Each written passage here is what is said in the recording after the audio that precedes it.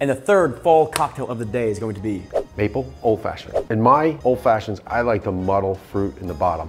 Gotta use some orange in the glass. So this drink is gonna get made in the glass, just basically served right from there, right? A little bit of maple syrup, orange bitters.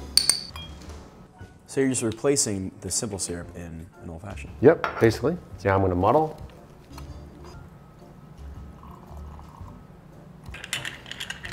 Little piece of orange rind. Love this, watch that. I don't know if you can see this, but all of that on the rim, yes. Hope you like orange. I do. It's good, right? It's good. You're not sending that back. You're not sending it back. No, it's solid. Yeah.